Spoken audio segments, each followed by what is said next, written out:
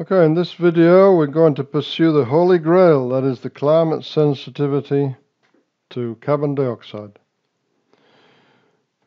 Typically this is a doubling of carbon dioxide from so-called pre-industrial level of 0.03% to 0.06%.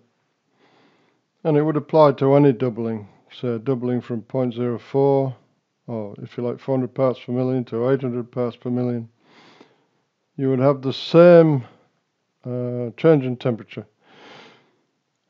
Now the molar mass version of the ideal gas law tells us that the climate sensitivity of CO2 is minus 0.02 degrees centigrade, now very close to that figure.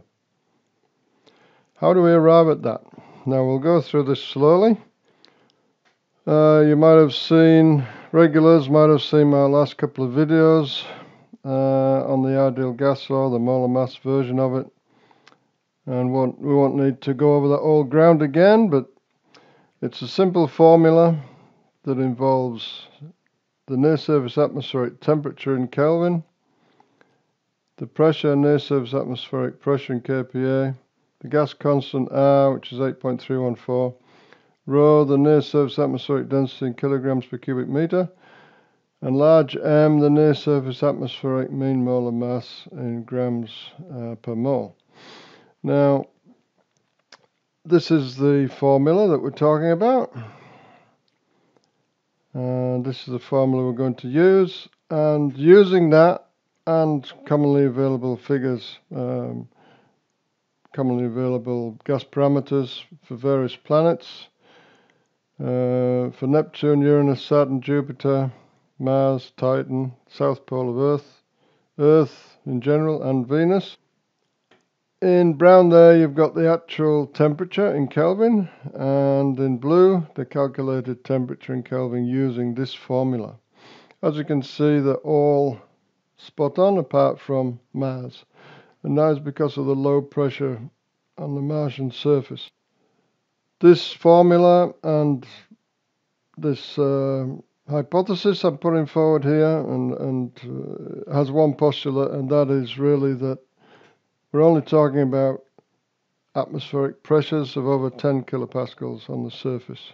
So it only applies to anything over that pressure. Okay, now we'll proceed here.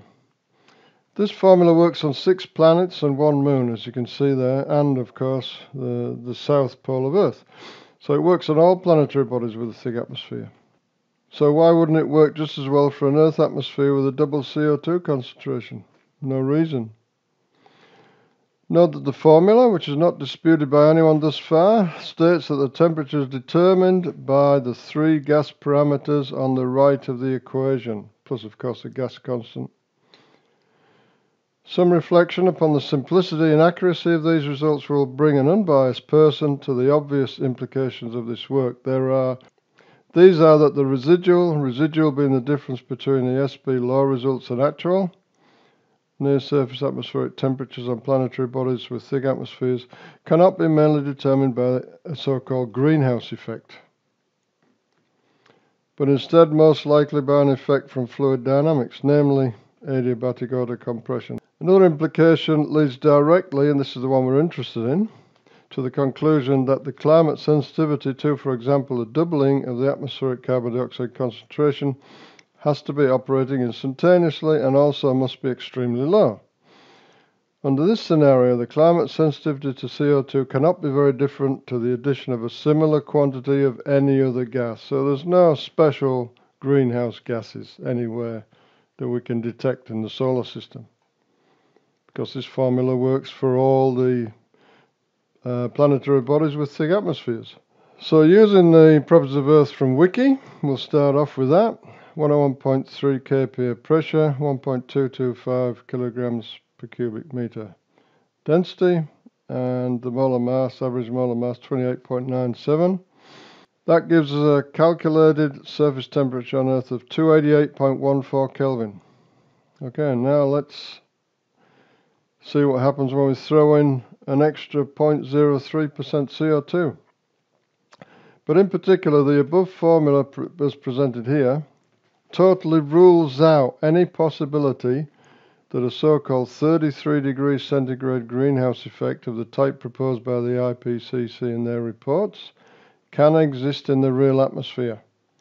The reason is that the IPCC stated in their reports that a 0.03% increase in atmospheric CO2, that is a doubling from pre-industrial levels, must result in a global temperature rise of about 3 degrees centigrade, within a range of 1.5 to 4.5 centigrade. This range has hardly changed since the first IPCC report in 1990.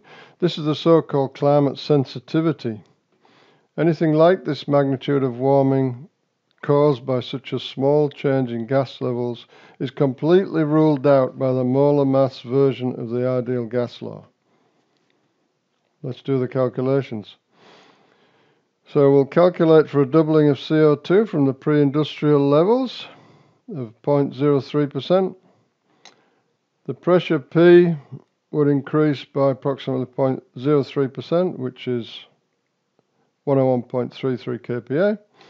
The density rho should increase by a little more than that 0.03% because CO2 is quite dense, which brings us to, let's say, 5% extra, which is 1.2256 kilograms per cubic meter in density.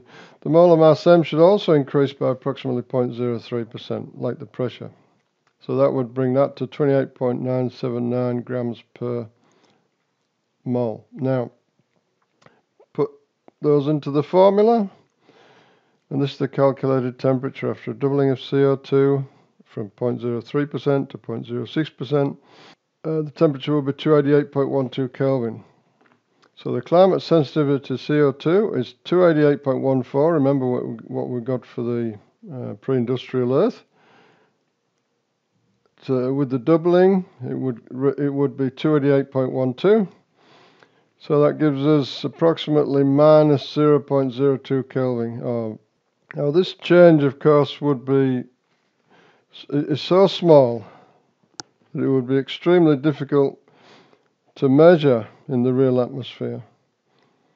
It is actually 100 times smaller than the so-called likely climate sensitivity of 3 degrees centigrade that is cited in the IPCC's reports, and is also probably of the opposite sign. But even that small number would likely be a maximum change, because if fossil fuels are burned to create the emitted CO2, then atmospheric O2 will also be consumed, reducing that gas in the atmosphere and offsetting any temperature change generated by the extra CO2. This climate sensitivity of 0.02 degrees centigrade is already so low that it would be impossible to detect or measure in the real atmosphere, even before any allowance is made for the consumption of atmospheric.